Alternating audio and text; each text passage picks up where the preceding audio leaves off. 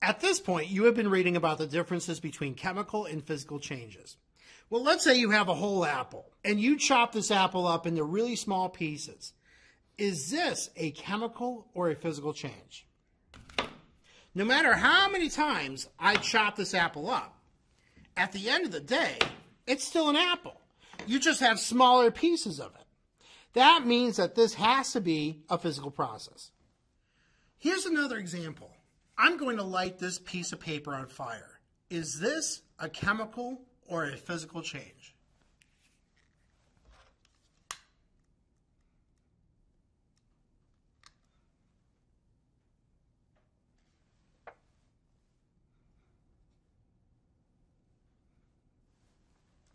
When a chemical change takes place, the original substance is converted into one or more new substances, which has different physical and chemical properties. The end result is not the same as what you started with. I have three very large balloons. One balloon seems to be laying on the desk, and the other two are in the air. Each balloon is filled with a different gas. What we're going to do is figure out whether a physical or a chemical change takes place when I pop each of these balloons with a flame. Let's take a look at this first balloon laying on the desk. I'll tell you that this balloon is filled with normal breathing air, so someone blew this balloon up with their breath. If I pop this balloon, will this be a chemical or a physical change? You tell me. Now that you've made your prediction, let's see what happens.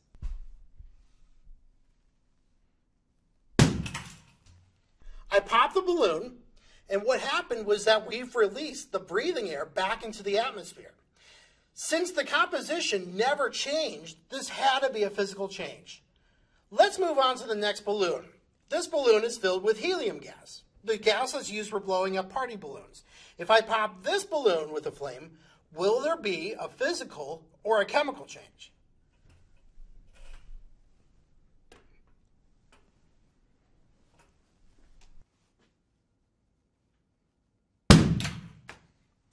So what happened? I popped this balloon and the same thing occurred. We started with helium gas and we ended with helium gas. The only thing we did was destroy the container that held the gas.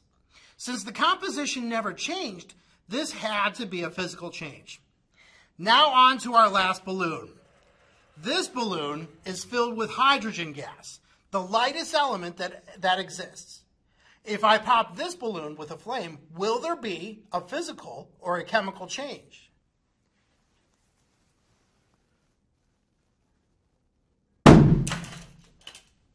Whoa! So what happened? I popped this balloon and there was a release of a fireball, which gives off a lot of heat and there was sound. And I know you can't feel this because you're watching this, but I felt a little dampness or moisture around me. This, no doubt, was a chemical change. But what really happened? Let's talk about this a little more. All we did was break the balloon, which was the same as the other two times we did it. But the flame was the spark that we needed to get this chemical reaction to go. What we just saw was one of the most basic chemical reactions of all. 2H2 plus O2 yields 2H2O. Now, this same chemical reaction took place on May 6, 1937, when the Hindenburg Zeppelin, an airship filled with hydrogen gas, docked at Lakehurst, New Jersey right after a thunderstorm. While what caused this accident is not fully understood, almost 80 years later, it seems that there is a consensus that there was a small leak from one of the gas chambers that contained hydrogen gas. And with the presence of some sort of electrical spark, this caused the airship to crash and burn. But the reason I bring this up is that the Hindenburg disaster was based on the same exact reaction that we saw. Hydrogen reacting with oxygen to produce water.